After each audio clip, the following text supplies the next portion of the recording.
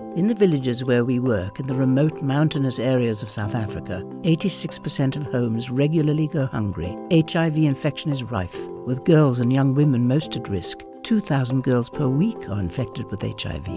Only about half of those receive treatment. High mortality rates over the years, along with migration for employment, mean that aging grandmothers are often the only adults left in a family struggling to care for orphan children who face issues like malnutrition, poverty and social stigma, poor education, if any, HIV infection and early pregnancy.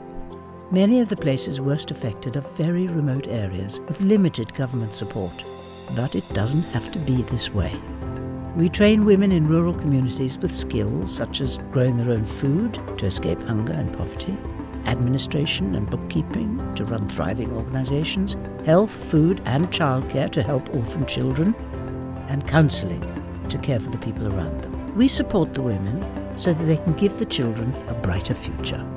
What they need is food and water, access to healthcare through screening and home visits, access to schooling, and help with their homework, peer support groups for teenagers, therapeutic programs, safe places to play.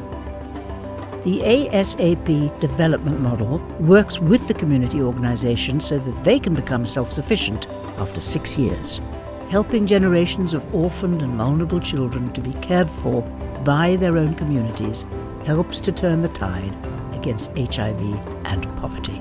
Together we can empower independence. Together we can make a difference.